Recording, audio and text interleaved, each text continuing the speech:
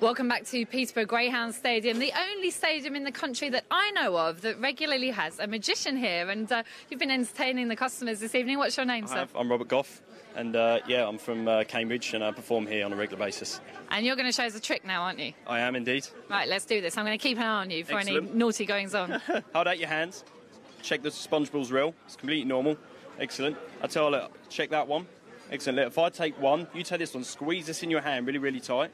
Really, really tight. I'll squeeze it. Excellent. Watch as it just jumps. Take a look. Oh my gosh. Isn't that crazy? I'll tell you what, actually, can we borrow your ring? It'll be fine, I promise. This was my nan's. It's very precious to me. That's fine, okay. that's fine. Okay, so this has got sentimental value.